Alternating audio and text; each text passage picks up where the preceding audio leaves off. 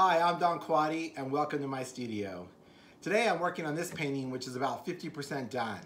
In order to get to the point that it's at now, I started with thin layers of paint on the background and then I scrape back between each layer of paint because that allows me to have a really great foundation that has a sense of history to it. The next step in the process was to place the large compositional elements that are going to be prominent within this painting.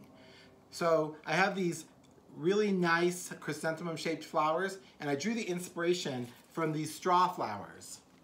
As you can see, they've got a really great orange color to them, which was applied here.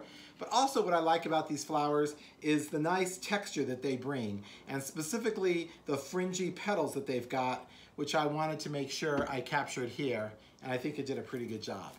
So the next thing that I'm going to be doing is really the fun part, and that is placing all of the other disparate details and compositional elements around this painting.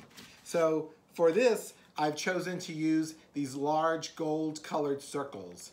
My inspiration for these came from crop circles. So if you think about sitting on an airplane next to a window and you look out if you're flying over farmland, you'll see that nature has a lot of geometry in it, and what you find are a lot of these different crop circles, and you'll see them in geometric patterns in the landscape.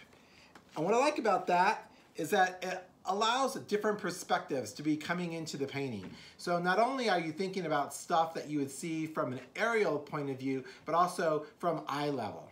So all of those different things come into play within the composition of this painting.